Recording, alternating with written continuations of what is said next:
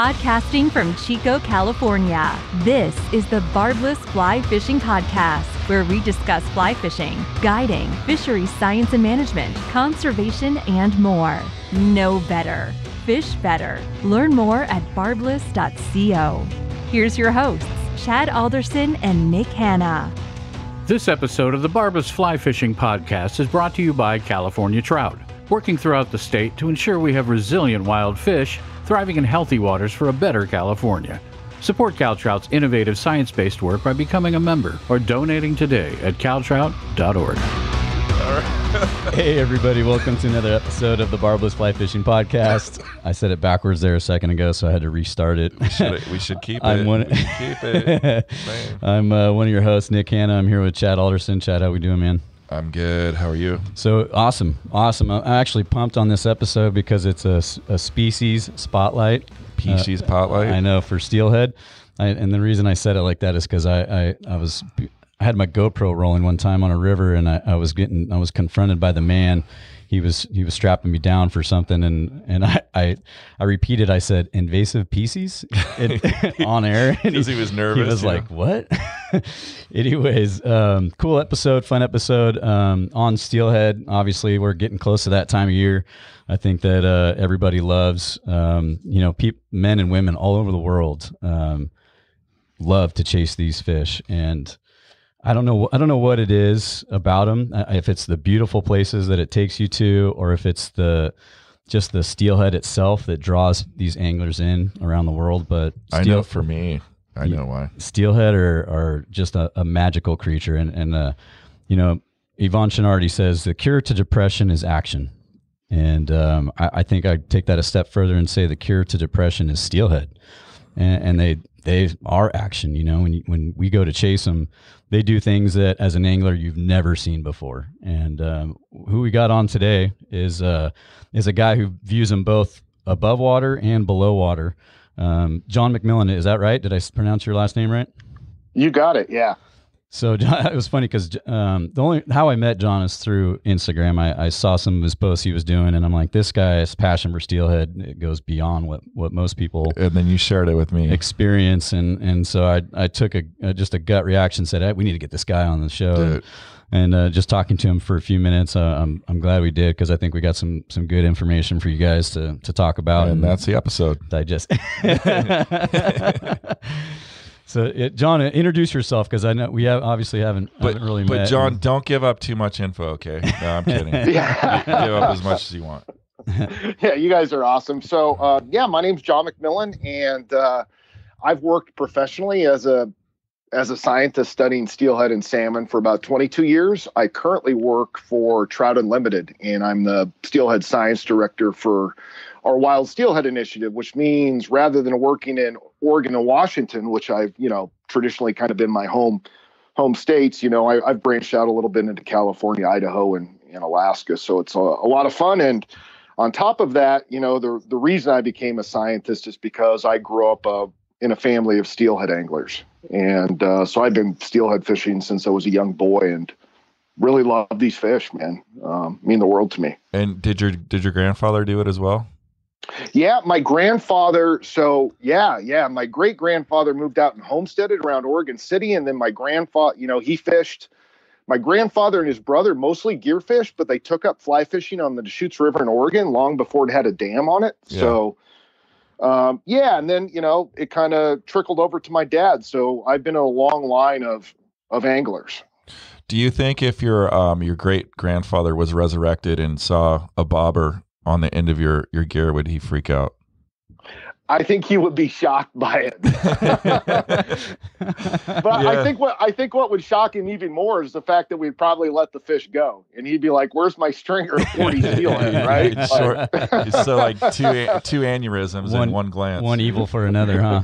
It's true. I've got those old pictures of my grandfather and his brother, on the Deschutes and other rivers, just, stringers of trout and steelhead, right? It's just was the way they operated.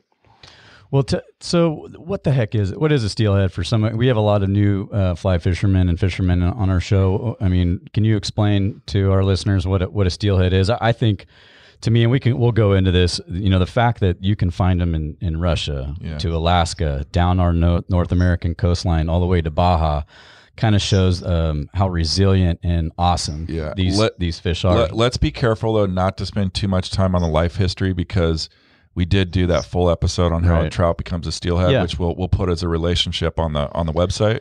So, John, you're off the hook in terms of having to give us a detailed synopsis of life history of steelhead, because we already have done that. We got an hour and a half episode that's kick-ass. I listened to that. It was really good. I sent him a link on good. Yeah. Okay. So, just keep that in mind and go for it. Yeah. So, I mean, I'll keep it really simple, guys. A steelhead at its most fundamental form is just a rainbow trout that goes to the ocean, and that's it. There's different genes underlying a lot of these life histories and the decisions they ultimately make in terms of what life history they might be. But really, technically, a steelhead's just a rainbow trout that goes out to the ocean and comes back. And when biologists talk of life history, it's kind of like you're standing in a hall and there's 8 different doors you can select in terms of how you're going to end up dying. Is that basically it? Like, it's just this. Yeah. You pick a path and then that's your destiny or your destination. Yeah. Basically, a life history is just a solution to surviving and reproducing in an environment. And because environments are so different, the solutions can vary extensively within a watershed. So you're right. A great analogy is a hallway with 8 doors. And if you put a bunch of us in there when we were in kindergarten, it's going to show some of those kids are going to take the door. They don't graduate high school. Some of those kids are going to take the door and go to college, right? Some of the kids are going to take the door and be millionaires. And so all of those are our life histories. But if you break down that history a little bit, I think I've talked about this, but I've always told people, my hypothesis or my theory is that, during the ice age, back when the earth was frozen, right, and rainbow trout were first, and then as the snow or ice began to melt, it flushed these trout out to the ocean, and they adapted to become steelhead. Is that a safe hypothesis or story that I've been telling all these people? So you're positing that rainbow trout pre-existed every other life form? No. I'm just fucking with you. Going back in time, it's hard. Like, we're finding out all the Neanderthal genes that we even have in us as humans, right? So our own history is complex, and given the billions of dollars we spend on that, it's really hard to go back in time and say exactly what happened. But I think you're generally right that these fish evolved from a life history that was a resident fish that didn't go to the ocean, because all the oldest salmonids we have, like whitefish and Lanook, they're all resident, right? They don't go to the ocean. And so, and then at some point, and that was likely because the ocean at one point in time was really warm and uninhabitable for salmonids. So the only way to make a livelihood was to be in fresh water. But they did have these big inland brackish waterways.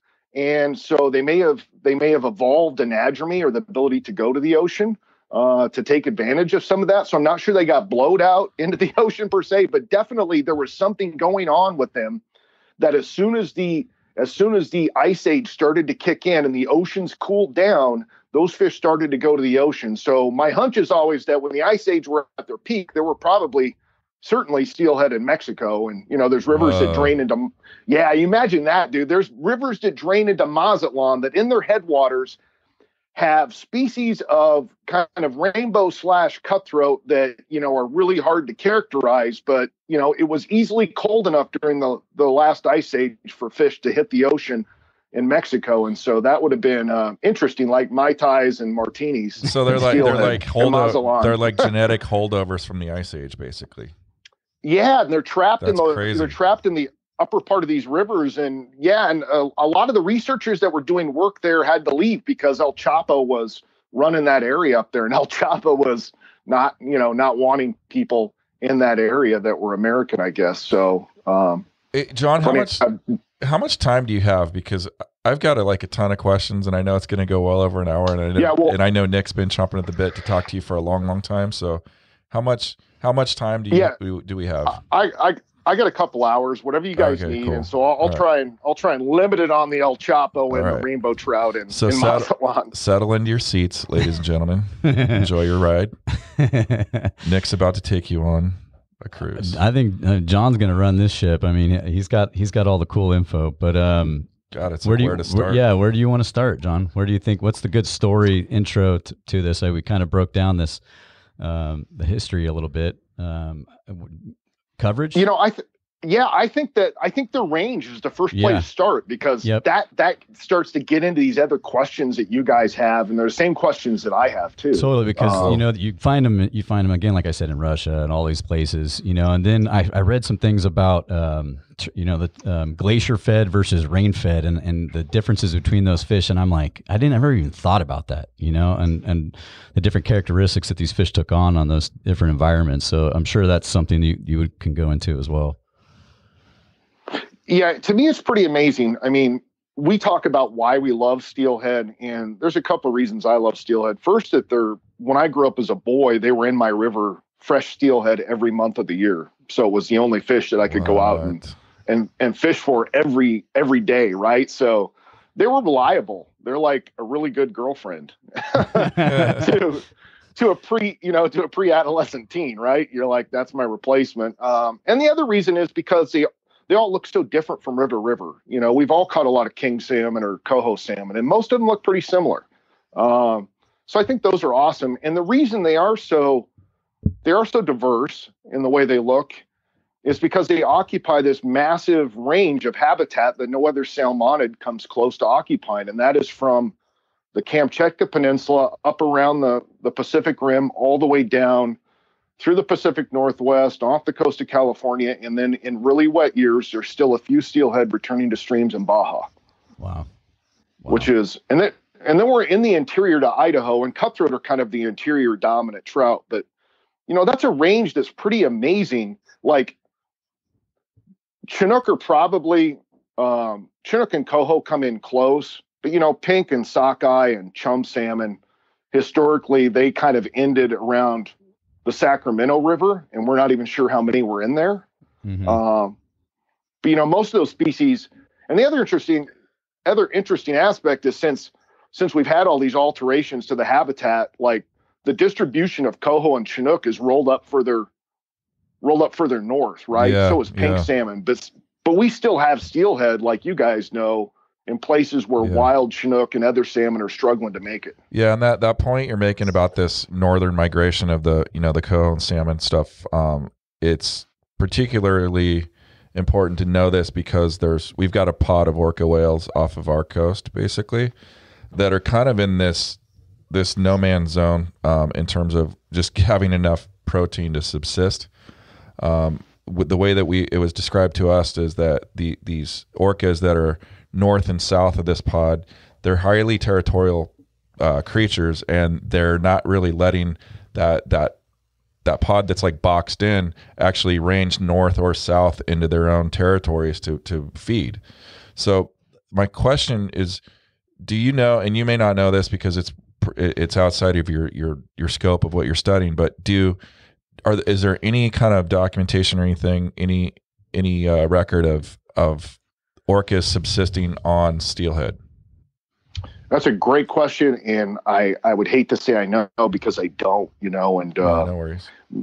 My guess is that there must be some overlap when these fish are returning to fresh water. But out in the ocean, what we do know is that steelhead are like Navy SEALs out there. They're moving in groups of 1 and 2 and 3. Wow. While the salmon are like the sheep, right? They're out there in huge, massive groups, and so steelhead appear to be one fish that you're probably not going to choose to feed on in the open ocean because you're chasing a needle in a windstorm. That's like the first time that I've heard that on the show, that they go in these 1 and 2-man teams. It makes sense because you're not catching them in nets. Right? Well, what's crazy? Every once in a while you do, but the fact that they're not being caught in big numbers kind of validates that. Well, this is really interesting in terms of like if you know how networks, if you know how TCP/IP works and Internet Protocol works. If I think of a single steelhead as a packet, right? The whole reason that the internet was built. And the levels of redundancy in it that it has in it and its reliability is because a single packet of information can get to the same node on the network, which is like a computer. We're talking about steelhead here. I know. I'm trying to bring it back. Just bear with me. That packet can get to that node on the network, but it can take several different paths to get there. So when I say node on the network, in, our space, what I'm talking about is the actual river. So all these steelhead are out there and they're not really coordinated, but they're going off a scent and they just hone in on this one river. And all of a sudden, the certain times of year, they just all kind of like coalesce and funnel up into this river. That's crazy. I thought until today that they just kind of went in packs and they kind of stuck with the pack, and it was more of a sheep mentality, like you're saying.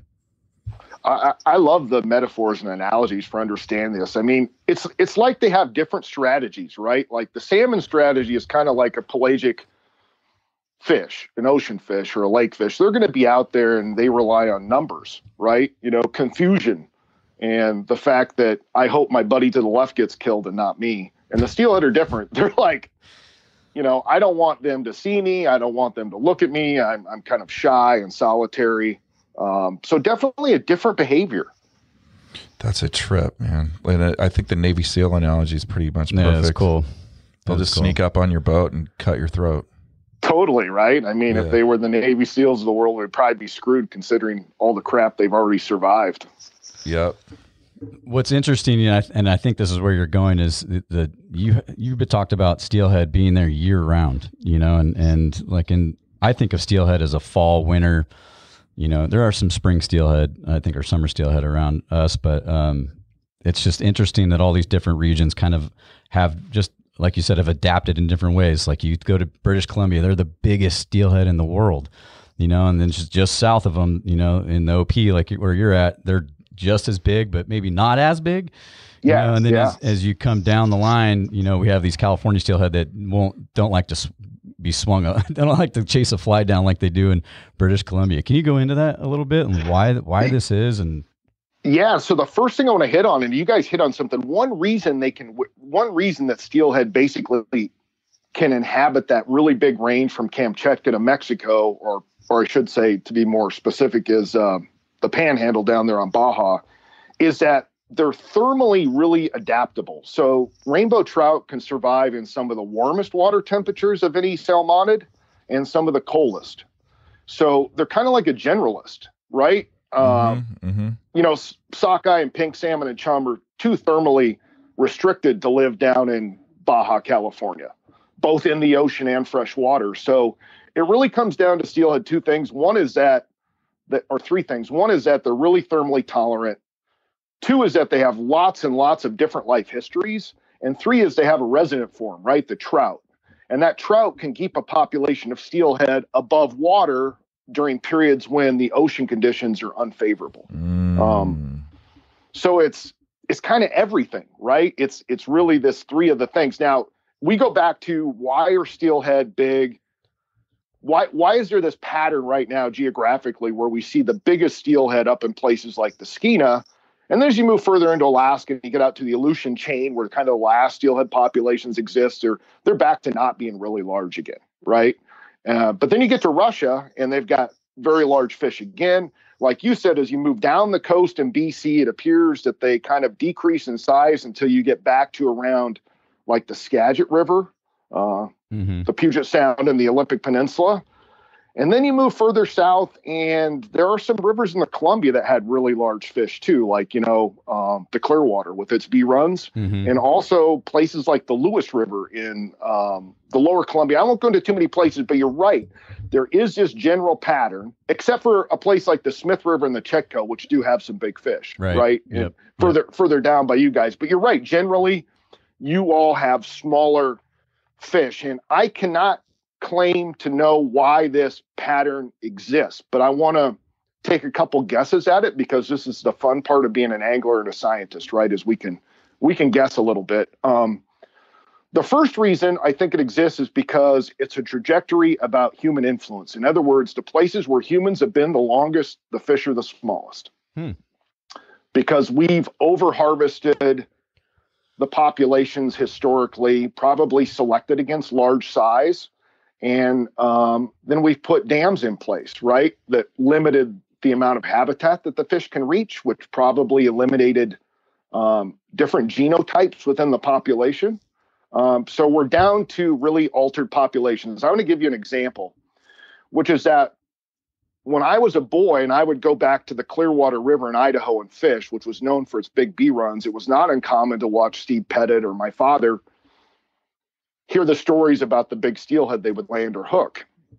And now you go back, 30 years later, and it's really, the fish are thinner and they're getting smaller. Those B runs are getting smaller in the Snake River. So that's a concern. But even though we think of those fish as big, I looked at data from scientists that went to the Columbia River to sample fish that were being collected at, oh my gosh, I can't remember the name of the falls, Celilo Falls. And Celilo Falls around the Dalles, Oregon. And they sampled their steelhead in September and October, and they got like several thousand fish. But the interesting thing is that they caught some steelhead that were really large. And the two biggest fish were both 38 pounds, but they were not even 40 inches in length. So we would normally say a 40-inch steelhead is about 20 pounds. But these fish, again, were 38 pounds and about 39 inches in length. Guppies. Yeah. Exactly.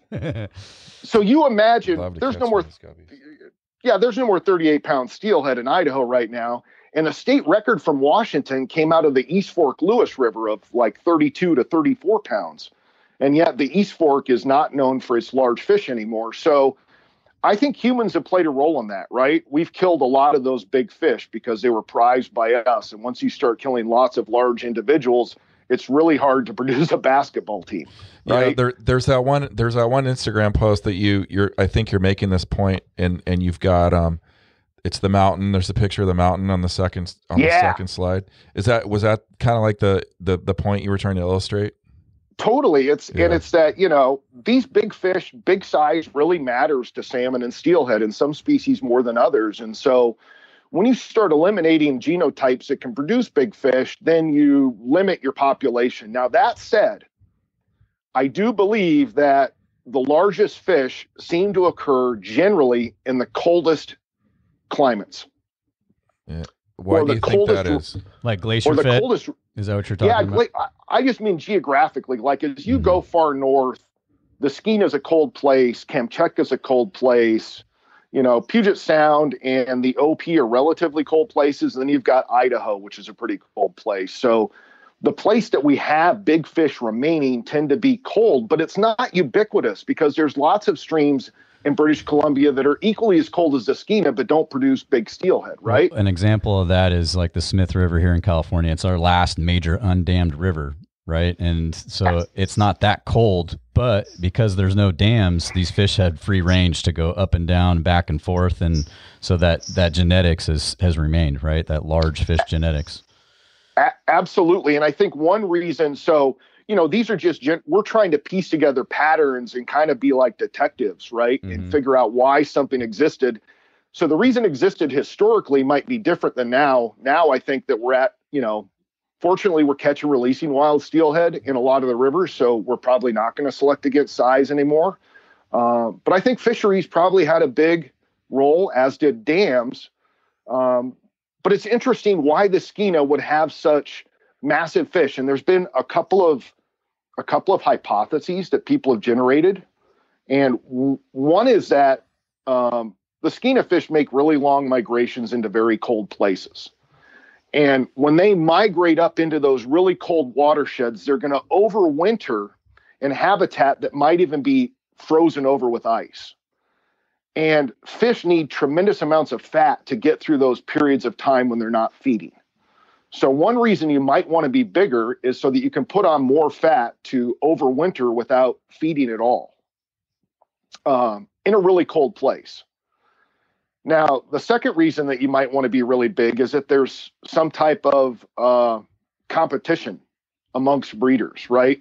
Some people, for example, or there might be some selection against smaller breeders. Like some people have theorized that you get large Chinook salmon in rivers where you have lots of channel movement and bed scour. But that doesn't seem to hold up as much as what people are seeing in Chinook is that when you have really big males and they're competing for females, that really big size of males can maybe drive a sexual competition, right? And that's kind of where the mountain comes in. Like if you've got and Arnold Schwarzenegger's a pretty big guy. He's like 6 foot, 210 pounds, and he was huge in the 80s. But then if somebody like the mountain comes along into your population and the mountain is 6'9", 400 pounds, strongest man in the world, well, he's gonna be favored by a lot of those females, and he's gonna get to spread his genes throughout more females than Arnold would. So introduction of large males and competition for females could also drive it. But lastly, one reason might have been what we call a founder effect. And that is whoever the first fish were that started that population might have been big, or they might have been small. And that can have carryover effects. So literally, I wish I knew why some were bigger than others, but I think it's a combination of all of those. Something about climate, something about competition, and then something about who started the population, whether it was a Danny DeVito and really small, or whether but a really good personality. Yeah, exactly. Hey, personality goes a long ways, right? That's what they said in Pulp Fiction, right? Exactly. I don't dig on swine. Yeah, exactly. I love that scene. It's in the hallway, right? God, I love that scene so much. I love that scene. And I love to draw upon this because so many of the evolutionary things that fish go through, we go through too. Yeah. And I find it easier to explain using metaphors like you did with the packets and data delivery. And so I wish I knew why some fish were bigger, but I think it's some combo of all three. But literally, it's almost impossible to explain because you have a Smith River down there, right? That's producing big fish. And then right next door is the Klamath that produces tiny ones. Yeah. So it's hard to figure. I want to talk about that. I'm just like, my mind's still spinning from that 1 and 2 fish insight that you shared earlier. How do those fish like imprint on a river as strongly as say a salmon would? Or do they bleed off and go to, they may not necessarily have as strong of a draw to their natal system as say a salmon would? That's a good question. And we're dealing with that on the Elwha because, we're watching fish recolonize after dam removal. Yeah. Assuming that some of these fish are coming back from other places. But what it looks like in steelhead is that their stray rates are not really high. And there's a couple of reasons for that amongst salmon in general. The first is salmon, all salmon species get imprinted on the scent of the home water they're in. And that tends to occur in spring. Winter sometime leading into spring. So if you're a steelhead, you're going to spend, up where I live, 2 to 3 years in fresh water before you head to the ocean. So that gives you 2 to 3 years to imprint on your home water. Now, a fish down in your neck of the woods, a steelhead, is more likely going to be a 1 or 2 year old smolt. So a 1 year old smolt would only have 1 year to imprint on those home waters. In contrast to other species, a lot of Chinook are zero age migrants, right?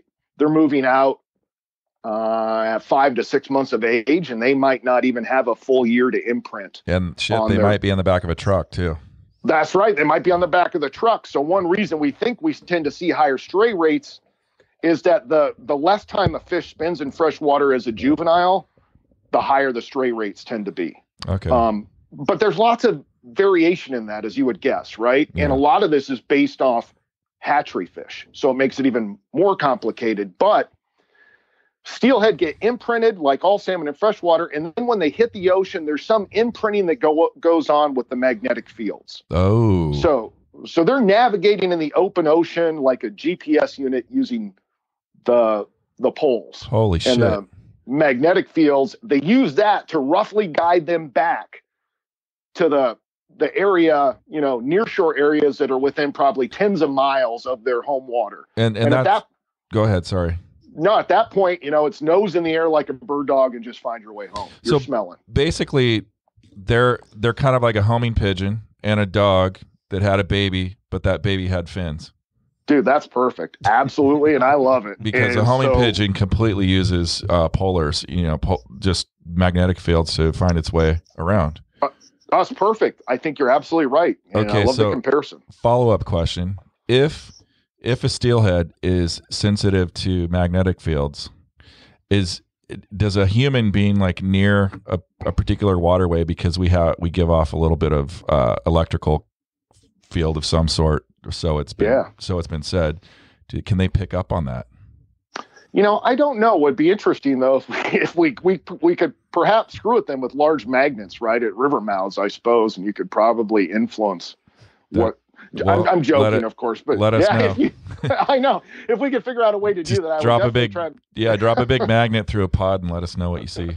Yeah, it's a great question. I mean, there's so much about that we just don't know. Like, it's been relatively recently that scientists have actually been able to clearly say that this is happening, and now we're trying to understand. That's crazy. Why and how? Yeah, it is crazy. When those 1 and 2 pair Navy SEAL teams make it up into the river, when we see them, we don't see them in the river, or out in the ocean, but we obviously see them out of drift boats and on the sides holding in water. They tend to be potted up, in 4, 5, 6, even bigger pods sometimes. Is that simply because there's only so much holding water in the river, and just by sheer math reasons, they're gonna hang out together? Is that why that we're seeing that? I think it is, and I think that once they get into fresh water, the otters love steelhead, and otters have quickly learned that there's really one salmonid that's in fresh water almost every month of the year, and so we see lots of otter predation on steelhead, and so I think schooling up helps them avoid otters. But I also think there's another reason, which is when I'm underwater, if you're just in a boat or walking along the bank, you tend to only notice those fish that are easily observable. But when I'm underwater, you do see a lot more singles, just as I snorkel through a river, there's kind of more singles out there than a person might expect. But especially in summer fish tend to aggregate in those big schools. And winter steelhead don't do that as much. And I think it is because the flows are lower, the water is clearer, and they're more susceptible to predation. Makes sense. Totally makes sense. Yeah. I like what you were saying about the imprinting too. I mean, if you go back to that episode we talked about, if a trout is a steelhead or steelhead is a trout, you referenced a couple times that a female steelhead can make its way up some of these feeder creeks to our main rivers, these summer steelhead, or if you call them, or whatever they are, and be by themselves, right? They're lonely. But then there's a male trout that will sneak in and spawn with this female steelhead, and there's about a 0 to 50% chance that offspring is either going to be that's going to be a steelhead, right? Is that? Yeah, totally. It's in fact the first mating event that I saw in the Elwha with a steelhead after the dams were removed. She was being courted by a 5-inch little male, and he was like, it was totally like you could envision a Great Dane with a tiniest poodle or a little terrier, right? Yeah, and it's hilarious to see, but it's one of the things that makes steelhead so awesome too. But there's 100% chance that the male that's out of the system is probably deployed in Iraq. That's totally right, man. Don't get me wrong. Those ones that get the bone spurs and do not want to be deployed are the ones that are finding the steelhead. I had a feeling that you guys are going to like each other. I think you guys both grew up in the same time frame. That's awesome. Oh boy. Geez, man, there's just so much stuff. Wait, before we go on another round of questioning, for the new folks that have just started listening to us in, say, the last 3 months, we have not covered the term B run before and the term stray rate. So can you kind of define those for us really quick before we push on? Yeah, A run and B run are those steelhead in Idaho. We've talked a little bit about it. But we have, but not recently. And just we're picking newbies up a lot. I think what's lately. Interesting about those species is the height and elevation that they travel. I think that's you're right. It's amazing. I mean, so basically in the Snake River, there's 2 runs they've broken down steelhead into 2 runs. They call them A and B runs. And A runs tend to come in earlier in the season, and they tend to stay out in the ocean for only 1 year. So they're a 1 salt. And the B runs, on the other hand, tend to enter later in the season, and they tend to spend 2 to 3 years in the salt. So they're much larger. And stray rate just indicates the proportion of any given population. Like if you're talking about the American River or the Smith River, what proportion of those fish that go out to the ocean will not return back to their home river and will instead go somewhere else to another river? Yeah. And that's the stray rate. Yeah. Yeah. Cool. Thank you. Yeah, no worries. What I keep thinking about too is, these valley steelhead, the distance they have to travel, kind of like those B run of steelhead that go up all the way into the middle fork of the salmon. The distance that these fish that have to go to get there is mind boggling. And it's funny because some of the valley steelhead I've caught that are, 8 pounds these wild 8-pound steelhead have fought 10 times harder than this bright, 12-pound chromer that was on the coast that doesn't have to travel as far. What do you think about that? I see that same pattern. I mean, on the Olympic Peninsula here, every year I'm fortunate enough, because I live here, to hook or land a couple of those monster steelhead. And yet they really, like you said, my coastal steelhead do not fight nearly as hard as those summer runs. And in general, my winter runs don't fight as hard as those inland summer runs. And I do think it comes down to, I wrote an article for Trout Unlimited's magazine, and I called it Decathletes to Dannies, which is that steelhead are remarkable, but I think our inland summer steelhead, those fish that travel long distance, are basically like Dan O'Brien and the best decathletes in the world. Remember, I'm old enough to remember that Reebok had this big campaign where it was it Dave and Dan and Dave? Too old for most people on this podcast, probably. The point is, I think those fish that swim almost 1,000 miles, hundreds of miles, those things have to be remarkable athletes, right? Really efficient. Right. Probably have some physiological adaptations to swim that far and balance the fat loss. So I think you're right. You catch, one of those fish and it's amazing. You're just catching the endurance runner, it sounds like. Yeah, exactly. But they're more than that, right? Because the endurance runner usually can't jump very high. And some of these steelhead are going to go over waterfalls that are 10 or 12 feet. I always go back to, they're basically, I mean, you're right that some of them are simply, like 2 mile runners, right? But they're amazing. And we don't know, we simply don't understand all the adaptations those fish have developed, though, to make that possible. Does glacier fed versus does rain fed have anything to do with this, or turbidity? That's a great question. Like we were talking earlier about, why do some fish bite a swung fly better than others, right? Mm-hmm. And so I think this leads into that topic, which is I do think that there's just very few glacial rivers in the interior. A lot of our rivers do have a snowmelt runoff, but they don't have a glacier per se. While our rivers out here on the coast, like the Hoh and the Queets, have glaciers in them. I don't know that glacier matters too much. Glacier influences the temperature in some ways because of all the gravel, and of course it's coming off a snowfield.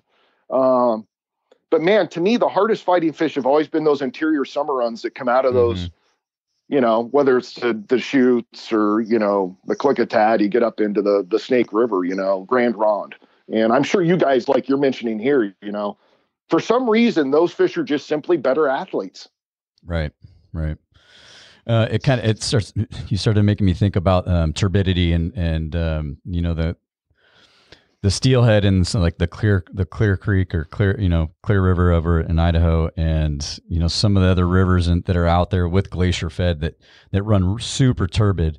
Do you find that the bigger strains will be in those turbid rivers because they've just been protected for so many generations that genetics has remained versus a river that's clear? And I see this both in both places, but it goes back to like being that detective and figuring it out. I know, but just curious what your thoughts are on that.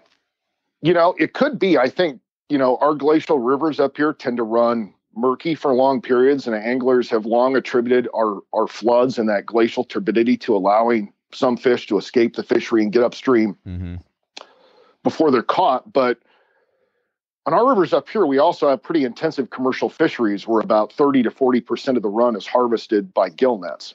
And, it can be as turbid or clear as you want, and they still seem to select really well, probably against larger fish. Right. Based on the evidence we have in other species. So I'm not sure why I'm not sure if it is turbidity. I do think turbidity limits angling impacts, though. So I think you're right there. Like if the only pressure on that population are sportsmen, then I think that makes a big deal. And I definitely think that could probably have could be one reason why Skeena steelhead have remained relatively large, is that people have been catching and releasing them for a long time. And just the attributes and features of the watershed make it prone to blowing out. So it's unfishable for extended periods. Right. If you guys haven't already done it, you should go check out. It's Rainforest Steel, right? That's your handle for Instagram. Rainforest_Steel. John is. I don't even know if you can count how many hours you've spent.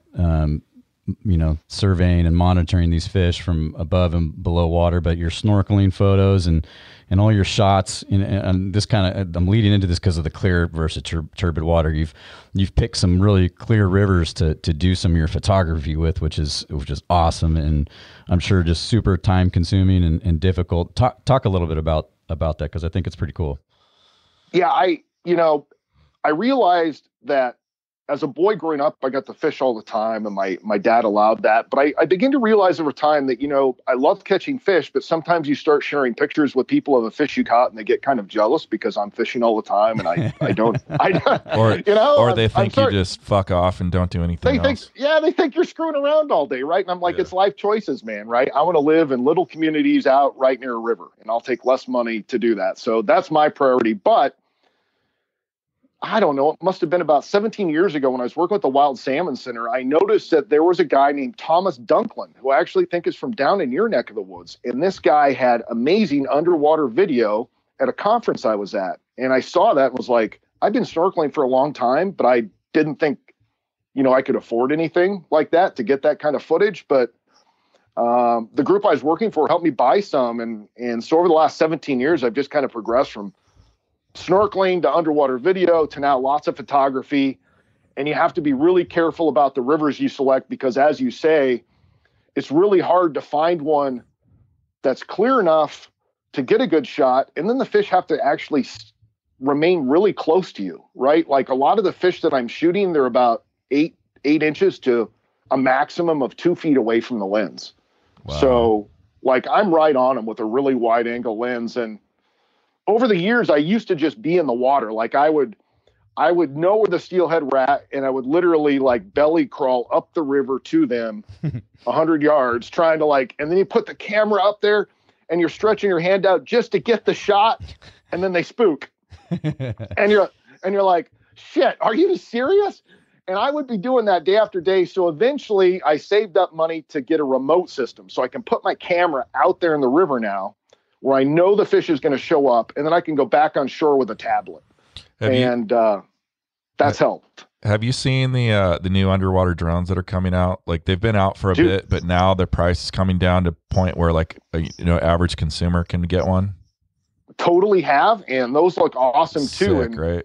Sick, right? Like, I mean, what is so fun about being underwater is it takes away so many of the mythos, this kind of stuff that you think about in your head about fish. And when they're underwater, you're like, wow, they're not much different than my dog, really. Like, yeah. And a lot of underwater data is lacking just because, it's a lot of, there's a big barrier to capture that kind of data. But as the tools and technology gets a little more affordable and approachable, I think we're going to have like this flood of data and hopefully a whole nother, generation of insights to be gathered from this data, right? Oh, totally. And I think, one of the things that's really awesome is to see the younger generation take hold of this technology and love to be outside. And so I think you're right. Like one of the challenges we face in conserving and doing really good research on steelhead is that not a lot of fish scientists spend a lot of time underwater with the fish, right? Or fishing. And so anglers have a lot of knowledge that scientists don't have. And on the other hand, scientists have some quantitative knowledge, quite a bit, that anglers don't have. Yeah. But I think there's a blend there. And there's a need for scientists to interact more with anglers. Absolutely. Because we're on the river so much, and there's a lot of insights that we can give them. And even if an angler might not have the right answer to the question, it's certainly going to create a lot of curiosity, and I think make the scientist rethink some of their hypotheses. So I'm with you, man. Yeah, like part of our business is kind of predicated on exactly what you're saying, just the value of citizen science, and there's definitely a role for it in fisheries management. Huge. I think it should be used more broadly. Like we use it a lot in big game and waterfowl hunting, right? Like yep. You survey every time you get a new license. Yeah. Absolutely. And I think, if you're out there and ducks are banded and people pay attention to that, and if you're getting checked at a station for your elk and somebody might tell you how old it was later on after they've gotten some data. But I think you're right. There's got to be closer coordination amongst the two groups. Is Thomas Dunklin? Is it? I don't know if I said that right. Is that the river snorkeler? Is that who that is on Instagram? No, that's Russ Ricketts, and he's a good guy too. Yeah, Russ is a good guy. I think I haven't met Thomas in person since that first time I met him. But I definitely want to give his name a shout out because he was the inspiration for me to try and find a camera to get underwater. When you first put on your snorkel and your mask and you started swimming with these fish, what was the biggest misconception that you had before you started going underwater? Really, how not afraid of you they are. From above water, all these fish clearly spook when we walk up to them, right? Yeah. But when you're underwater, the juveniles, especially in the trout-sized fish, are just really curious. And so it was strange to have them swim right up to my mask and take a look, and how many of them would feed out of my hands, like, take open a periwinkle and yank it out of its case. Speaking of which, if the person guarding the pearly gates is a periwinkle, I'm likely going to hell because I peeled off.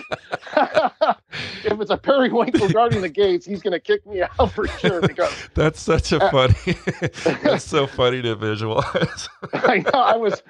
I was 11 when I got my first mask, and we lived on a river. And I go outside. It's an 85-degree July day. What are you going to do? I'm going to sit in the water and snorkel during the day, and I'll go fish in the evenings and mornings. And I was out there peeling periwinkles all the time. So one, the juveniles and small fish are not that spooked. And then two, is I was shocked to learn about these fish that I call the ostrich, right? The ones that are adults that go hide their head under rocks and think they can't be seen.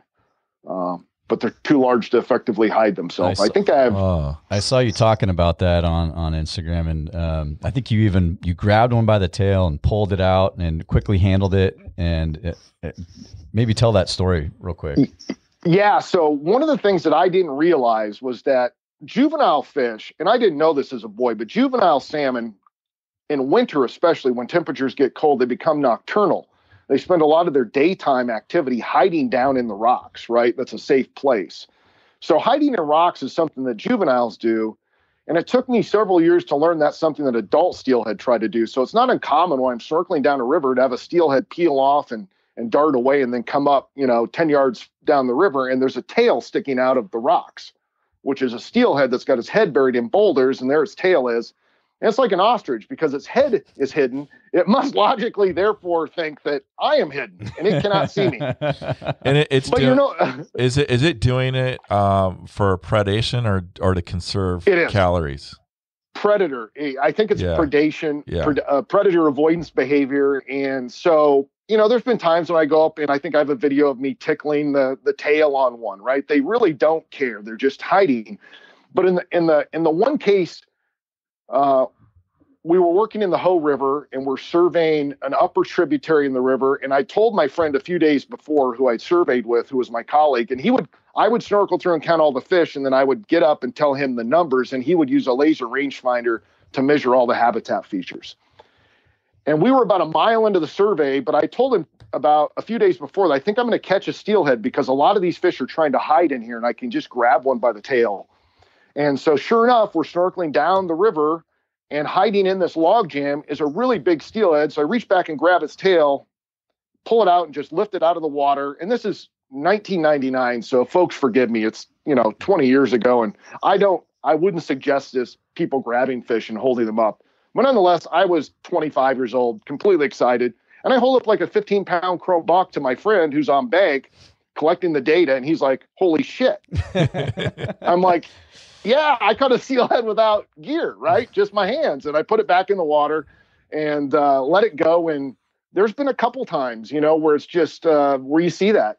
Every summer there's a couple times, or winter, where I'm snorkeling along and a fish tries to hide, and its tail's completely sticking out. And in the uppermost part of our rivers, a lot of the summer runs are have the dorsal fins and the tails are all tattered up from the otters trying to pull them out from their hiding spots. So the otters are like ripping on the tail. That was going to be trying my next to get question, these things out. we've seen that. We've seen that on the river. Okay. You do? Okay. That explains that. Okay. Do you guys get a lot of lampreys up there? Do you see a lot of lamprey marks on steelhead? Almost none on steelhead, although I see lamprey spawning in the river, but I don't really see many lamprey marks on steelhead. Do you guys? Depends where we're at. Not here, but on the out by Michigan, you see a lot of that going on with those fish. Yeah. How much? So when you're going out and snorkeling for these fish, do you get your rod out after you're done and fish through that run? Is more of your time spent snorkeling versus fishing now? Good question. And so initially, yes. Like when I first started snorkeling as a kid, when I was 11, I would go through all the river behind my house daily to figure out where the steelhead were sitting, and I'd go fish for them.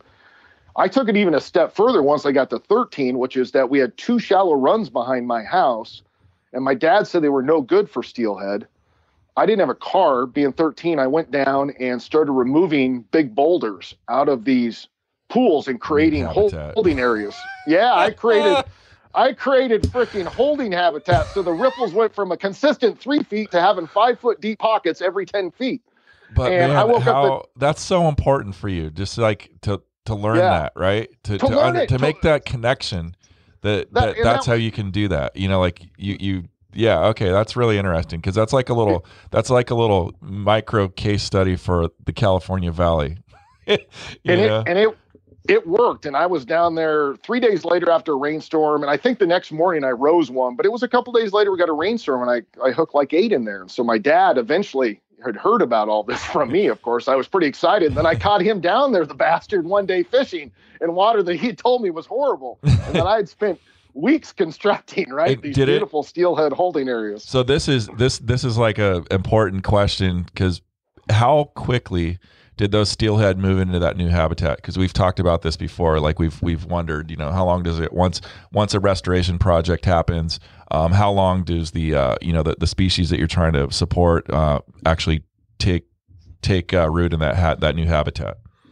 I mean, it was within a day. We had a big pool below those 2 riffles, and they used to just scoot through in low water and not hold. But yeah, the next day, and so. Over the next few summers, I did that every summer, and we're talking 1983 to 86. That's awesome. And, it was a long time ago, and certainly people probably wouldn't want to do that nowadays. But yeah, it was awesome to learn about. So snorkeling wise now, like I don't go back and fish after I snorkel, because I'm 48 years old and I've caught. Yeah, that's not. I'm in a different period in life, but I wouldn't begrudge people, from doing that. I mean. We're human. Are you telling us that it's too easy and you like to make steelheading hard on yourself? Yeah, I wouldn't say that it's too easy, because we've all been through those weeks. You know how it goes. But I felt like my interest in once I knew they were there, the excitement of not knowing, right? Like I enjoyed the feeling of not knowing. It's a roll of the dice with steelhead. So. Most of the time now what I do is after I snorkel and I know where they're at, then I go back and try and get photos. I think it opens your mind to that creative world that you don't get a chance to see very often, and experience. Yeah. And then once you've kind of got a piece of that, you're just like, okay, I know, I see that submerged rock. I know that there's a fish sitting right in front or behind it. Right. Yeah. When you had this little stretch of river right behind your house, and you basically dissected it and in fact terraformed it.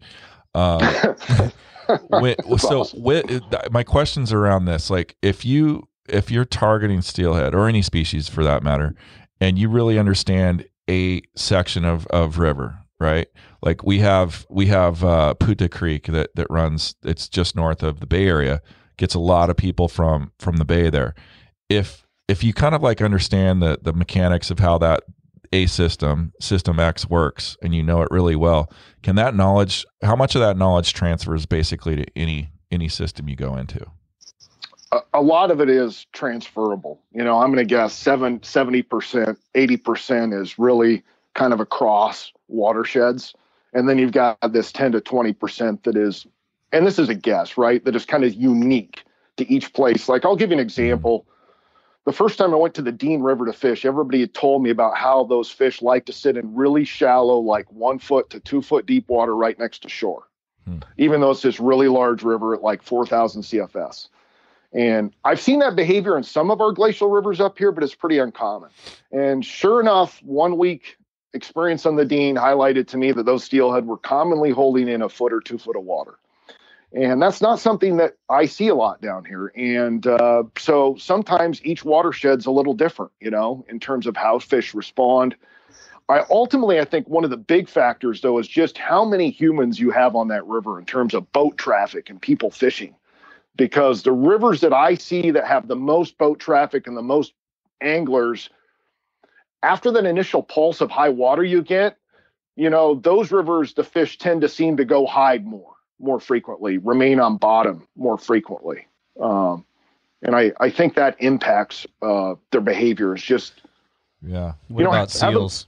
Seals and seals for sure. Otters, you know, I mean, I've seen seals a few miles up our rivers. It seems to me on the rivers that I'm familiar with, it's most of the seals are taking them right at that saltwater interface. Right. But of course, once you get down to the Columbia, you know, they're being caught in freshwater a long ways from the salt. But yeah, I think, you know, their response to any predator is pretty common, right? Kind of sink down to the bottom and hide, and then kind of wait for that threat to pass. What's the temperature of the water you're snorkeling? Well, usually I prefer summer when it's in the mid 60s, even low 70s, right? That's awesome. Mm-hmm. I don't need much other than, you know, a thin wetsuit, but winter, it's not uncommon for me to be in the 40s. And how thick is your wetsuit? You know, the wetsuit's a 5 millimeter. Mm-hmm. But when it gets down into the 40s, I wear a dry suit. Mm-hmm. And then I just pack on a nice, whatever you would wear wading, mm-hmm. and multiply it by 2 and put it on your body and crawl in. And what sucks is the dry suit, you stay really afloat because it's a dry suit. So you're buoyant like a damn bobber, and you have to put on then a weight belt to get underwater. So I hate dry suits because it means not only do I have to carry my camera and all that crap, but then I have to pack along weight and that stupid dry suit. So I love wetsuits, man, but dry suits suck, and it's no fun to be in water. You recommend going with a friend or a buddy if you're going to do something like this? Absolutely. Like if you're interested in snorkeling, and I would suggest everybody spend $30 on a mask and snorkel and go out in the summertime into a small river or creek, take your friend, have somebody there that can watch, and just stick your head underwater. You'll be amazed at what you see and how much you kind of learn immediately. It's like pulling back the curtains on that movie, that Jim Carrey movie, right? Where he was actually in a big television show. Truman Show, yeah. Yeah. It's kind of like that. I was just shocked when I first got underwater, and every time I have new people get underwater, they can't stop talking for like an hour about, you know, all the stuff they saw. So, but definitely be careful because it can be dangerous, you know, and have a friend, and choose warmer water and choose smaller places initially. I think this is a good lead into one of the things that you've done, and that was documenting, you know, over 500 steelhead hooked between Vancouver Island, the Kalawa, and the Silettes. Is that correct? Yeah, Silettes. Yeah. And you broke it down to a catch per unit effort, CPUE. And you talk about, you know, temperature of the water, depth of the water, the lighting, and all these different variables, and then how, you know, what the reaction was, how many steelhead you caught versus with all those different variables. Can we talk about that? And you might not have the data in your head, but I think props for catching 500 steelhead. Yeah, I've only got 490 to go to catch up to you. Yeah. No, totally. I think this is a good one. If people are interested, it's on my Instagram page where I have the kind of data for everybody to look at. But we'll post it. We'll post it in some show notes too, or cool. on our end too. Yeah, because I probably won't be able to remember all of it offhand. But you're right. So from the mid 80s through like the mid 2000s, I've been steelheading, like I said, for a big part of my life. And I was fortunate in the mid 80s to be up on Vancouver Island in years when we had the best ocean survival on record. You know, like the mid 1980s from like 84 to 87, even on the Washougal in the Columbia where I grew up, and probably down where you guys were at too, the ocean survival was just incredibly crazy. So I had a lot of fish, and you can imagine that in the mid 80s, there were not nearly as many people fishing for steelhead. So I got the opportunity to experiment, with steelhead in a way that a lot of folks didn't. And so what I would do is go out there and I would try a dry fly, a waking fly, right? And then I would try a wet fly.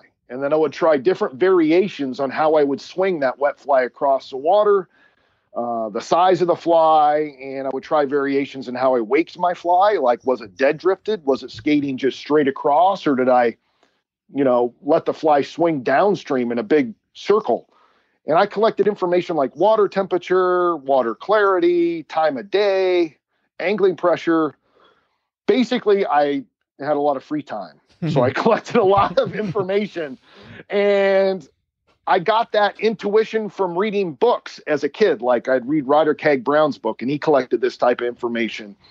I remember reading Herzog's book on spoons and information that he collected on that. And then I watched my dad collect it. So it was just informative to help me figure out, do all of these, there's a number of dogmas that we have in steelheading, right? Like, do they hold true? And in most cases, those dogmas appear, at least on my work, to be based mostly on fact, things that I was able to observe. But of course, there are things that you wouldn't think about. Like, what I find is that some of my most successful waking fly fishing, when flows get really low, is that I focus on very shallow pocket water.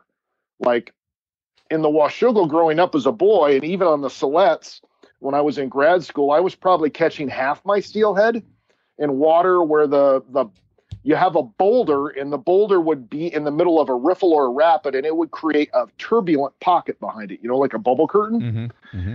And the water in there is like a foot or two deep, but that's where I was catching most of my steelhead, and still do in the summer. Or not most, but about half. Mm-hmm. So I think a lot of anglers probably walk by those shallow pockets when fishing during the summer months, right?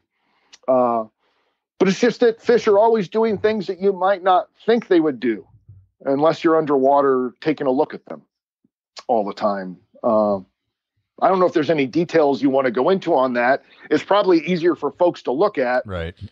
Well, I did have kind of like a follow-up question based on what Nick was saying. And it's really around Instagram. If you kind of like look at your Instagram as a whole, it looks like at some point, like roughly midway through your posting, you really decided to put a lot of like infographics and things like that to kind of support your photos.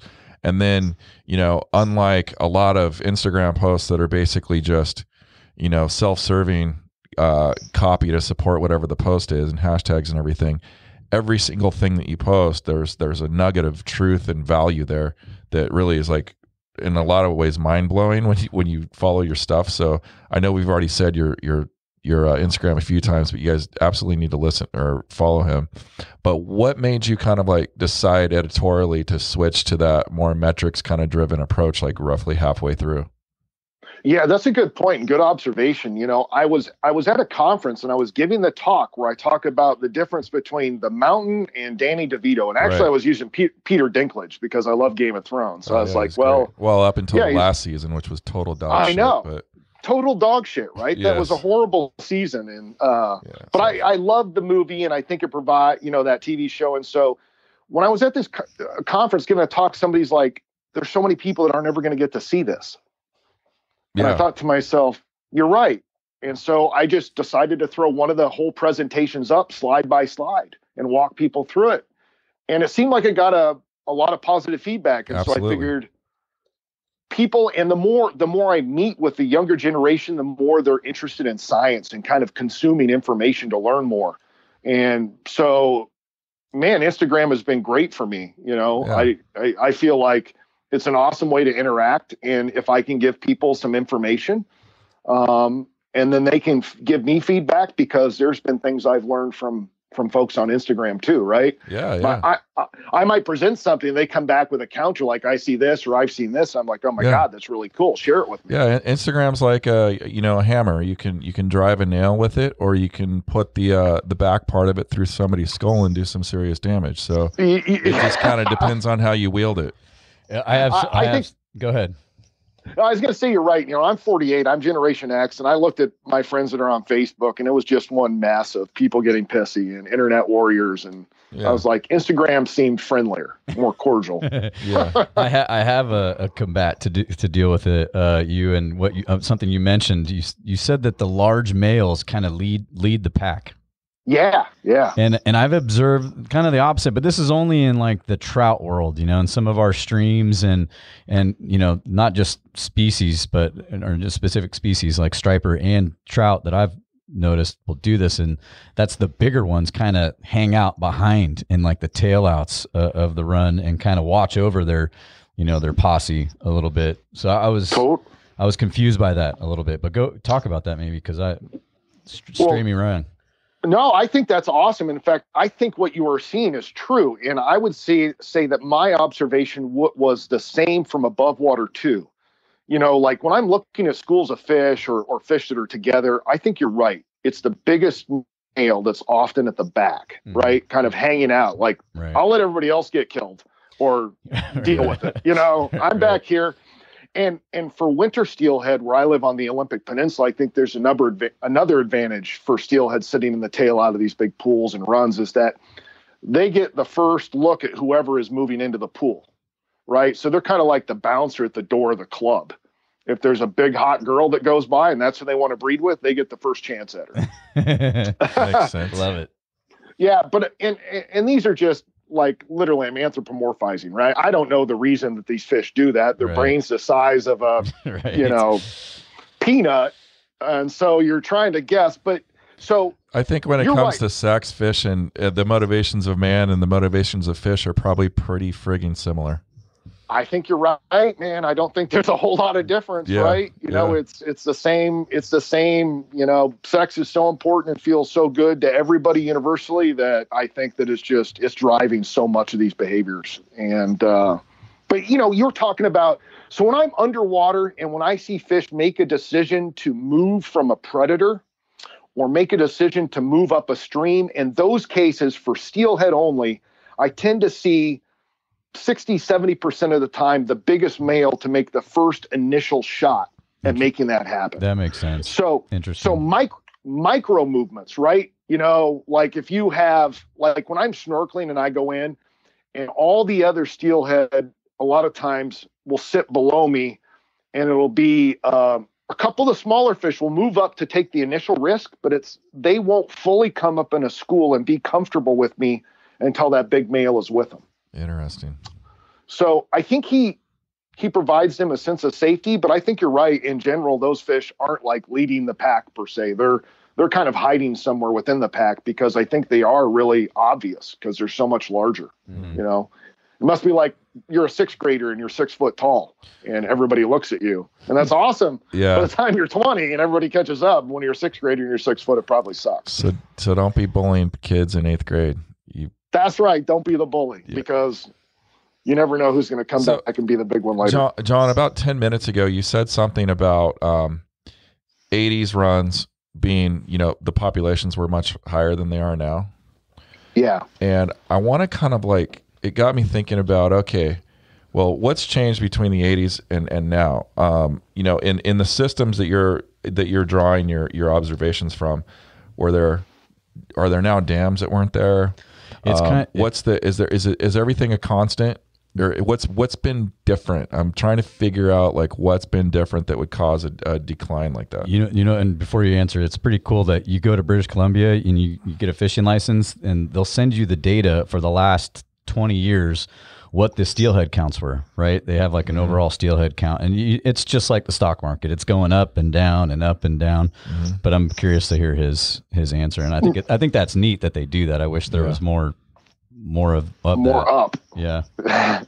And I think it's awesome. I think British Columbia does a really good job of sharing that information right with anglers. Mm-hmm. It's important. So I think that I grew up in the Columbia River Gorge on the Washougal River, and nothing has remained static. As you would guess, the environment's probably more degraded now than it was when I was a kid. Mm. But something happened, and nobody's quite sure because it just happened in the ocean. It's like a convergence of amazing conditions. So it must have been a combination of really good upwelling.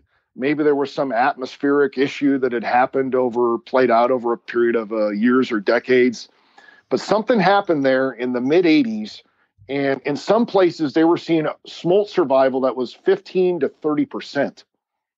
Whoa. I mean, we're talking. Is that high or low? High, super That's high. really high. Really like high. you're, Okay. yeah, in a lot of places down where you're at, you're probably getting 2 to 3%. Yeah, yeah, okay. and that's good. Okay. Yeah. Yep. So some places had 30% smolt to adult survival. And I remember, so, every now and then there's just a convergence of ocean conditions that make things really remarkable. And those things come out of nowhere to surprise you. We had another series of runs like that in the early 2000s up here on the Olympic Peninsula. Yeah, And, I guess the root of my question is there any kind of like man created issues between the 80s and and present that you guys feel is a large contributor, i.e. Commercial fishing, for example? I don't think so for steelhead. It seems to me like there was just a massive run there for a few years, and I felt lucky to live through it. And other kids, we had it in the early 2000s again, though, just not as good, not quite as good. So I would say that it's unlikely we're ever going to have that type of abundance again unless things really change, because it seems like as we go on, the peaks get lower and the troughs get deeper in the abundance of steelhead. So, it's hard to say, man, what caused all of that. I just really absolutely don't know, because that's I don't know that folks have answered it yet fully, what happened in that 5-year period. There's so much shit I want to talk to you about, man. I feel like you might have to be invited back on another episode. Or are we doing it on the water? Or are we doing it on the water with them? That'd be awesome. I can summarize real quick. I just want it because some of the listeners, I'm sure, are freaking out. They're like, what were his findings? And so basically temperature best between 53 and 62 degrees. Now this is swinging flies on the surface, right? So temperature best between 53 and 62. I think depth was like 3 to 5 feet. Light was early in the morning, obviously, late in the evening, right? Makes sense. I mean, if you're an angler, you kind of always want to, when you're swinging or skating flies, I mean, low light is the best. Obviously, fish don't have eyelids. They can't. That sun's bright. So, and then pressure of anglers. Obviously, the less pressure, the more active those fish were, and the ones that bit the most.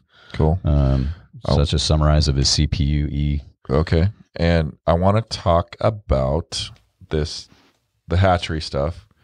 There's that one post in particular that says bonk them all.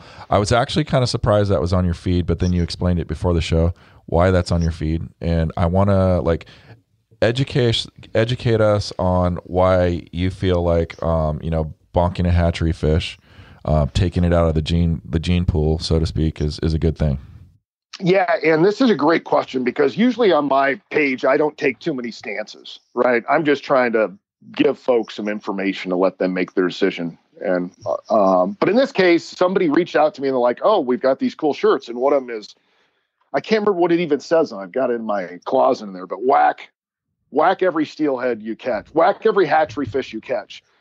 And so the reason that's important for us where I live, and there are caveats to this. And I'm like that you prefaced it where I live. Where I live and up here kind of in the Columbia River Basin north, we have issues where we have large returns of hatchery fish that are coming back to the systems. And the more of those fish that survive the fishery and escape to spawn with wild fish, the worse off the wild fish will be, because these are what we call segregated hatchery programs, right? In other words, every year they're just breeding hatchery fish over and over again, and they don't survive in the wild very well at all. Yeah. Survival rates are around 15 to 30%. So we don't want those fish spawning with wild fish, but you want them there so you can catch them. Now, if there's been an increasing frequency of people not retaining hatchery fish in places like the Columbia over the past decade or so. And one reason is because there's been an increase in fly anglers, and fly anglers are often reluctant for whatever reason to kill those hatchery fish. And my argument is that if you don't kill them and take them home, which is your responsibility, that will increase the number of those fish that are on the spawning grounds. And the more hatchery fish on the spawning grounds, the more likely managers are to reduce the number of steelhead that are being planted. Less carrying capacity. That's right. They've got policy obligations, right? We can plant this many fish, but you've also got to kill a pile because we don't want them on the spawning ground. So when you have hatcheries that are segregated and they're not meant to help the wild population at all, my stance is whack the sucker. It's your responsibility, and it's great food. And frankly, we're anglers, and people need to learn how to kill animals, right? I mean, this is a blood sport. There's nothing wrong with killing an animal humanely. On the other hand, there are populations where you're using hatchery fish to rebuild the population. And like one of my colleagues at Trout Unlimited lives on the Carmel River, and they're using broodstock there. And you don't want to go kill Carmel hatchery steelhead, right? They've got like a couple of wild ones left. So I'm glad you raised this. There is a distinction. If you have a program, a hatchery program that's being used to try and sustain or rebuild your wild fish, do not kill those fish. Yeah, and I think that's indicative of a lot of the hatchery programs in California. So I think this is this leads into the next thing I want to talk about, and it comes close to a lot of guys' heart and soul and passion for this sport, and it's the Keep 'em Wet movement. And I saw that you're a big advocate for that, and I want to play the devil's advocate here and come out with a different angle. And I want your good movie too. I want your response. Your response is because when I think of steelhead, and we've been talking about steelhead and how resilient they are, in all these different environments. You talk about steelhead jumping 10 to 12 feet in the air, up a waterfall. I've seen personally steelhead, in like an inch of water, hydroplaning across the surface of the water, and you're just like, oh my gosh, how did that fish, not beach himself and get back into the main stem of the river? There's all these things that I'm sure anglers have seen, and there's this huge movement to keep these steelhead wet, keep them in the water, don't bring them out of the water, and it's proven by science that it just helps their survival rate. But then you go back and think about guys that fish bait, guys that fish barbs, guys, all these different angling perspectives that are going against it. Like why is it so important to keep them wet? I mean, when we have all these guys bonking hatchery steelhead, using bait to catch fish, why does it matter? Why is this so important? I think that's a great question. And frankly, I would say that I've kind of fallen in the middle of this argument. I'm on the Keep 'em Wet science ambassador board. They're going through some changes. The main reason I got on it was, like, I'm not going to try and judge somebody for holding the fish out of water, but it was more or less just another avenue to communicate with anglers. And I think you're right. You hit on one aspect, which is steelhead are going through a pile of stuff. And if you remove them out of the water for 5 to 6 seconds, it's probably not going to do much harm to the thing, right? I mean, and the hardest thing about let me be clear on the science. The hardest thing about the science is I'm still not sure that the science indicates that there are any long-term negative effects to the steelhead's ability to reproduce if you remove it from the water. Right. There's work on Atlantic salmon that suggests that. But you're still letting the science play out, right? So to me, it's not crystal clear. I've also had people tell me that, like for me, I fish alone. I'm gonna dive into this a little bit, okay? Because I think it's a great topic. So I steelhead fish alone like 99% of the time, and that means any fish that I want to take a photo of that I catch, I have to bring it into that 5 to 6 inches of water, take the hook out, and then let it sit there. And I get out my camera, and if it leaves and swims away, no big deal. But sometimes it'll stay there for the shot, right? Yeah, it's a great way to land fish. And I've had people... Sorry. And I've had people, rip into me on Instagram and say, that fish, you've just killed it. That's really harmful. You brought it in and let it sit on the rocks in the shallows. And I respond to them and say, just like you've told me, I've watched steelhead try and jump 15-foot falls and crack their head falling down these falls, 20 times a day. They're tough fish, right? Lying them on 5 inches of water on their side is not going to do any harm to them, at least as I can tell. And plus, a lot of the fish that I catch, I'm out there snorkeling too, right? So I can go back out there and snorkel day after day. And if I was seeing mortality, if I was killing the fish from doing that, I'd likely see the mortality. So in one sense, I really do agree. Like, I think these are small things in the overall scheme of saving steelhead, right? Yeah. But in the bigger picture, the real reason I like keep them wet is that I'm just trying to keep anglers aware that there are little things that we can do that make the fish's life easier. And I again talk about most of this comes from the places where I live. So on the Olympic Peninsula in 2014, the Department of Fish and Wildlife estimated that anglers caught and released every steelhead in the Hoh River 1.4 times on average. Whoa. Yeah. So I again go back to my areas, right, guys? Like, I'm not going to, I don't like broad blanket applications all the time. And I don't see a huge problem with keeping the fish wet, but I don't also have a huge problem with a guy lifting the fish out of the water who knows what he's doing, Yeah, so right. You just hit the nail on the head. That experience is definitely helpful in that situation. Experience matters, and how many of your fish are being caught matters. If all our fish up here are being caught 1.5 times, then I'm much more concerned about keep them wet than I am in a place where they're not being caught 1.5 or 2 times. And there's other issues. Like, I see people now that I had a guy reach out, and a lot of fly fishermen prefer to just grab the leader, right, and tail the fish out in the middle of the current. Mm-hmm. But every time I try and do that, and I've been doing this for a long time, half those fish just go shooting back out to the main current again, right? And then you're stuck trying to kind of lasso the fish back and forth again. So I don't know that there's a perfect way, but I'm with you guys in that I support that, but I don't think it's the straw that's going to break their back. And whether people should be practicing that to the nth degree depends on the population they're fishing. Yeah. That's a good answer. Yeah. I mean, some of I could argue the reasons to put photos on Instagram, which I'll try and do now. One, just from activating new anglers, getting new anglers interested in the sport, I think is important in terms of just, driving manpower. Manpower to drive conservation efforts, right? We need boots on the ground and brains. The other thing is, like, if you're a new angler and you follow some of your, you Instagram stalk some of your favorite anglers, the one thing that they all have in common, a lot of these fish photos, the hero shots you're seeing, is actually how they're managing the fish, whether how they're holding that fish, how they're composing the photo, that kind of stuff. Like, watch and really just study one of those photos to see what they're doing. And I guarantee you, if you look at your top 10 anglers that you follow on Instagram, very similar how they handle their fish. So in terms of getting best practices by osmosis when it comes to fish handling, that's another reason I actually am a proponent of taking fish out of the water and getting shots.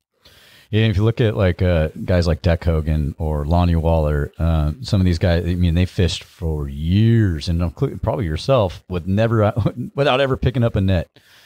Catching some of the most powerful fish you've ever landed in your life without using a net. And that's cool. That's like the dance. It's part of like catching the fish and going after the fish in the first place. It's kind of like a dance to me, and I definitely enjoy it, and I always compete with myself to be able to handle that fish the quickest possible and get it right back in the water without anything going by. Yeah, I think the more experienced the angler, the less likely they are to need that social proof to for them to like validate their skill sets advancing, because they just kind of know. But I mean, I don't take near as many fish photos as I did when I first started. In fact, I mean, I've been DM'd on Facebook when I first started, hey, you need to not like post every single picture of fish you take.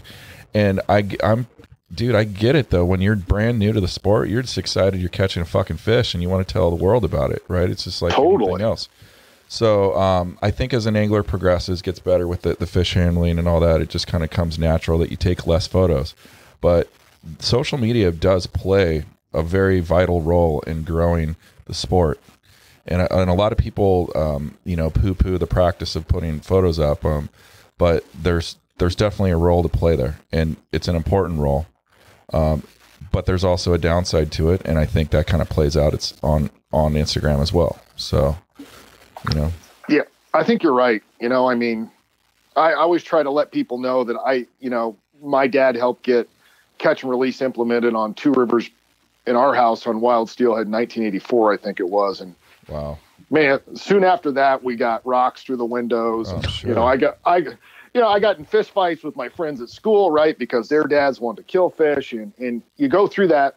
And what you always want to remind people is that, man, change is hard, but inevitably you look back on it, you're like, it wasn't really that bad. And in this case, I just think that really, I don't like all the argue. You know what I mean? One reason this rule is important in Washington is that a lot of people on the OP were just simply bringing their big steelhead into the bottom of the drift boat and letting them flop around for 40 seconds before they let them go. Jeez. So that's the behavior we're trying to get against. We're not worried about the guy who lifts the fish out of the water for 5 seconds for a picture, right? I was worried about the most egregious behavior, which was dragging it into the drift boat, letting it flop, and then or sky high up on bank, 10 yards up on bank. That's very important to understand the origins of this movement. That's basically what you're implying, right? It's totally really okay. So it wasn't about this extreme kind of nitpicking, right? It was literally about really egregious behavior, and let's deal with that. That was what I saw as the origins of this rule in Washington, and the movement kind of came out from that rule. Interesting. Dude, you've taught me so much today. I feel like I should send you money. Oh man, well, scientists don't make that much money. For all we go to school, man, it's a really shitty return on an investment at the end of the day. Yeah. It sounds like you've been on this path since you were a little kid, though. It's pretty cool. I have. I mean, I just, I love being outside. And, one reason that I'm not trying, one reason that I like to work for TU right now is that I don't have to manage a lot of people and I can be outside a lot. Yeah. So it's awesome. I mean, everybody chooses their path, and I think you're right. From a young age, I just want to be outside, and I want to study these fish. And I want to look, the whole reason I do it is because there's some other poor kid. I mean, I grew up pretty poor. There's some other poor kid that wants to be on that river, studying insects or fish or whatever it is. And hopefully that kid will get a chance to go to college or become a guide or whatever they want, right? And I want to ensure that the next generation, there's another kid, that's like, man, I get to fish this river, and that's awesome. That's pretty cool. John, is there something that a cool little story, because we can edit this around a little bit, because I think we should end with that discussion. But is there something that we missed that you think we should talk about real quick? One of the things I'm thinking about is maturity and chromatophore. How do you pronounce it? Chromatophores, yeah. Chromatophores. Do you have a metaphor for your chromatophore, John? That'd be awesome. And then long flies versus short flies. Those are just two things that I have written down that I wanted to talk about. But if there's something that you think we should quickly go over before we end this? If you want to talk about those, I'm great. Otherwise, I feel like we covered, many cool things. And I'm definitely down for doing On the River or doing another one. Well, real quick, talk about that. These steelhead, kind of changing their look based on their environment. Yeah. That's what chromatophore means? Mm-hmm. Chromatophore? Necronomicron? It's one of those terms that, man, and I don't like saying chromatophore, because if I haven't been saying it for a while, something, I usually screw it up. And don't quote me on all of this, because I'm not like this isn't my wheelhouse, but I've done enough research on it to be a little bit dangerous. And the question I had was, you guys have seen it. I can catch a trout in a river that looks really unique, and then I could catch a trout right next door to it in the same river that looks really different. And so why do some fish have more spots than others? And how do steelhead kind of change their colors or shade of their colors in preparation for saltwater? And the most basic answer is that the differences in outward appearance on fish are controlled by the same mechanism that ours is, which is chromatophores. And chromatophores are the little cells that are sensitive to sunlight and that can change in coloration in response to various environmental features, such as maybe your diet or sunlight, or whether you're in a very shady place versus a not shady place. So every animal has these chromatophores. And the example that I've always used is that up on the Olympic Peninsula where I'm from, we have the old timers refer to cutthroat as either being bluebacks or yellow bellies. And they thought they were really different life histories and species of fish. And what I what I found out after a number of years was that really the fish that come in and look really fresh and chrome, they call bluebacks. But after a few months in fresh water, like a steelhead, they tend to darken up, and their change in outward appearance becomes more drab, and it's more similar to the environment within which they live. And that process is occurring because of physiological changes in the chromatophores themselves. So like we get tan if we're outside and exposed to sunlight for long periods, or you can be like me and be really pasty white because your legs haven't seen sun in 10 years because they've been in waders for 10 years, right? So basically, it's some combination of their environment, but the fish themselves, as they prepare for smoltification, there's something going on there with the chromatophores that helps them change and become much more silvery. And of course, that process then gets reversed when they come back to fresh water because they're, again, exposed to a very different environment, and they're getting generally a lot more sunlight, and their surrounding environment is different. And I'll give people one little example of this, which is that I spend a lot of time sampling juvenile steelhead. And so we use an electrofisher to catch those juvenile steelhead. And after we catch the fish, we put them in a white bucket in water. And what is interesting, if we're catching them in a pool that is very dark and no sunlight, the fish will all be very dark. And as soon as we put them in the bucket, they turn to a very light coloration within about 30 seconds to a minute. Wow. So that gives you just an example of how quickly some of these fish can change color. And that's not going to happen with a smolt because the smolt is committed to being in the ocean. And part of that coloration change is a much deeper physiological process. Mm-hmm. But these fish can change colors in fresh water really rapidly. That's crazy. It's crazy to see it happen. And so it's just, again, that's a little out of my wheelhouse, so I don't want to claim to know everything. Well, I bet it kind of goes with, you can probably recognize a fish from the Hoe versus a fish from the Silettes, kind of like when we look at a fish on the Trinity, we're like, oh, that's a Trinity River fish, and then when you say you're saying you, and when you look at a fish, I know fuck all about that.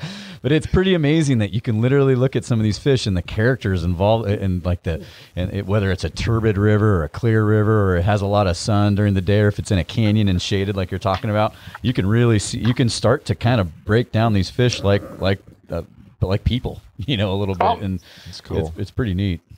I'm with you guys. And look, this is the one reason I started taking pictures of fish certainly was the first reason is for what you said is I'm a kid and I want to share the photograph with my dad to prove I caught something, or to my friend, right? That's our trophy that we take home. I mean, shit, at the root of all this, we're hunter-gatherers, right? Yeah. And we want to bring something home to the tribe to show them we're good at something. And but the other reason I continued to take lots of photographs of steelhead and cutthroat is because within another 4 to 5 years, we're going to have like really good artificial intelligence programs that are going to be able to take all these photographs, and people in 150 years might not know what a Washougal River steelhead looked like, or an American river steelhead. And we need something for people to go back to and have a reference of, right?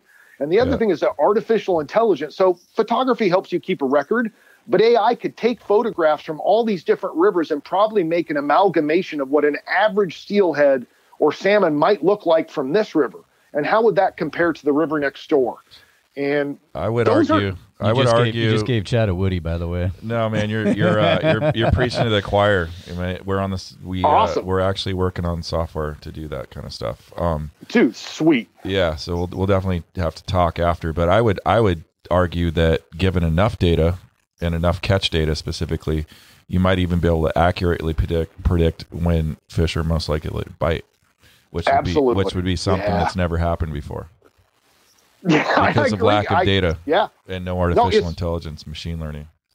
I mean, we're not capable of answering those questions with the statistics that we've developed, right? All the statistical procedures that we've developed are basically yes or no. And some go back to the 70s and 60s, but it's not the model itself, right? I think it's the methodology for collecting the data, and then the ability for the data collection in terms of the sample size to be large enough.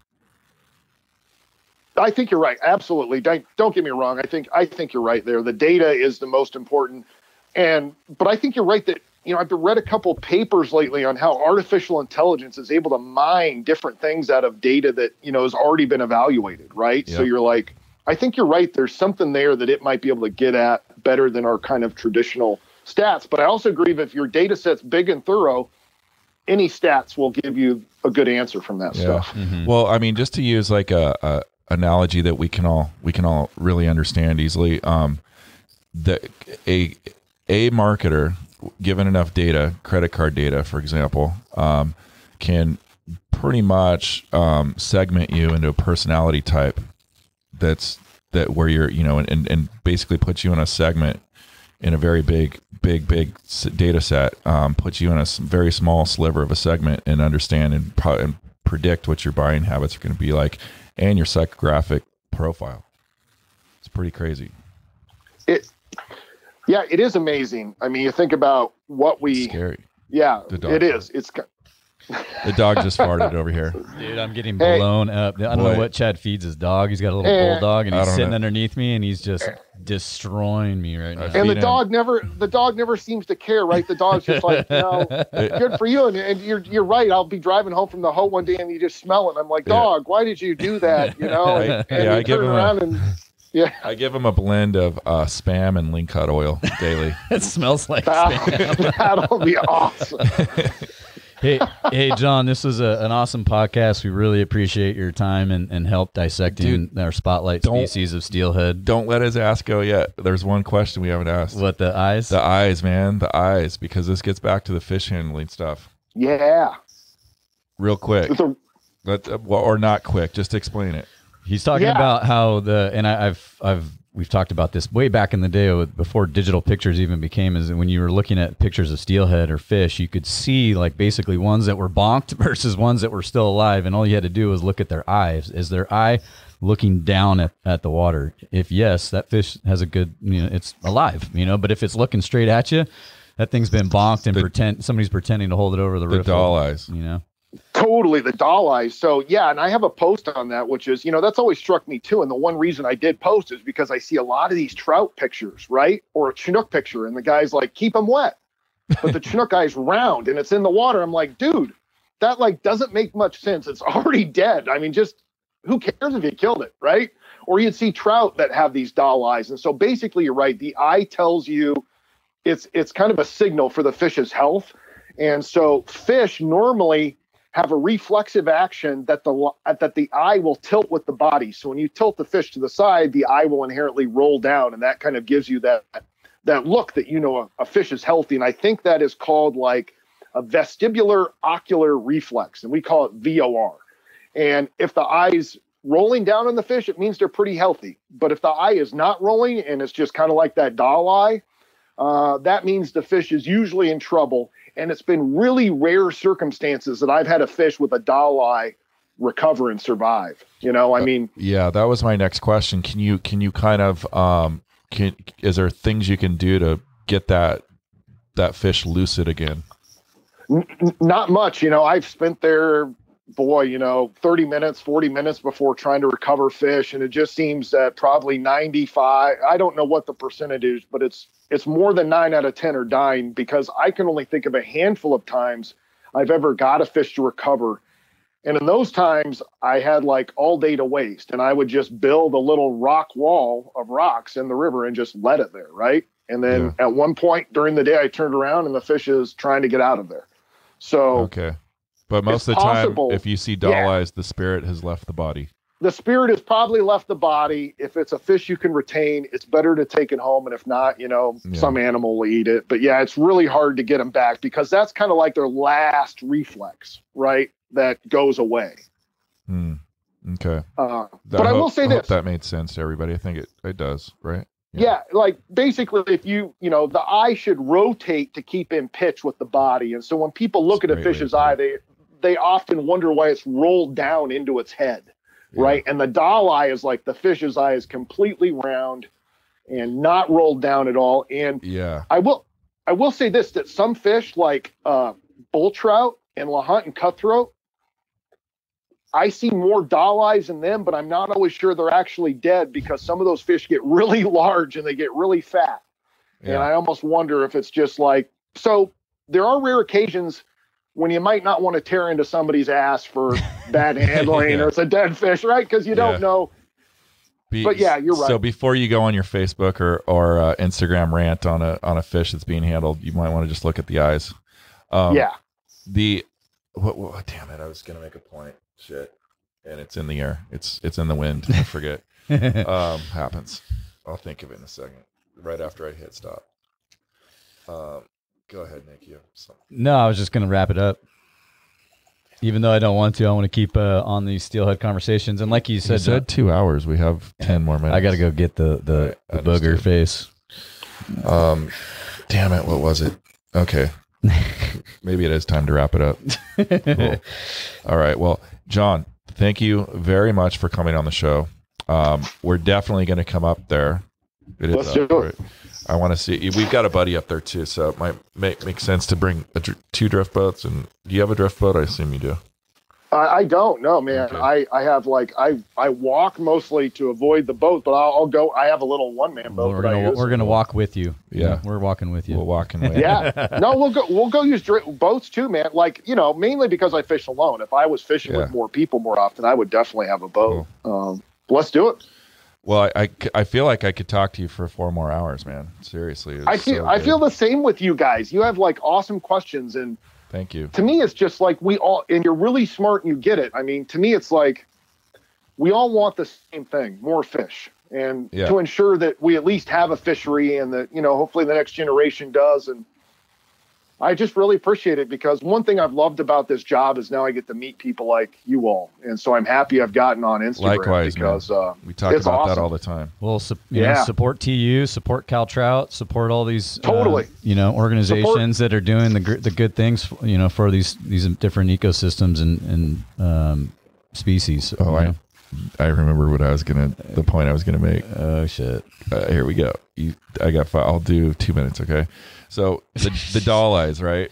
The doll eye thing. Yeah. There's a lot of those 3D eyes that are coming out for streamers, right? If you look at those 3D eyes, they're all doll eyes. Do you think that's going to matter? And would you want like a 3D eye that's got more of a lucid look to it? Dude, that's a good question. Maybe you could probably do a lot of different colors with the eyes to try and trick that fish into thinking that fish is actually screwed and dying, right? Yeah. So I like that, man. You should manipulate. You could probably get little, really red, kind of drawn out eyes. Yeah, because if you could probably have. Yeah, I mean, if you got a little smolt that looks like it's kind of stunned or just kind of easy. Yeah, that's what I was getting at. Eyes, the cue, yeah. Yeah, they like marijuana is legal up here in Washington and Oregon, so maybe those little fish are a little too black. You're saying hot box them before you hook them in the snout and throw them in the water? You guys are awesome. Nice. But I think you should definitely take advantage and make, you should definitely make the eyes doll eyes on those things so the fish look sweet. I like that, man. That's a good idea. All right, well, cool. Do you have a minute after the podcast? I want to just give you a call. Yeah, totally. Okay, totally. Cool. Well, hey, you guys, thanks for listening. We went almost 2 hours, and we could have went another 2. Really appreciate the support. We got a lot of stuff coming up. We'll make some announcements for pretty soon. In the meantime, support CalTrout and TU. We also have hats for sale, geared up, Barbless.co. And you can follow us on Instagram, like us on Facebook, or just not do any of that and keep listening. Anything else? Thanks a lot, John, for your time. Appreciate it, man. Thanks, both you guys. I love you, man. All right. Special thanks to our sponsors. Without them, this show would not be possible. And thanks for listening. If you have ideas or any questions for the show, send an email to fishon@barbless.co or join our Facebook group at facebook.com/thebarblisspodcast and tap on the visit group link. Also be sure to follow us on Instagram at barbless.co or find us on YouTube. Thanks for listening.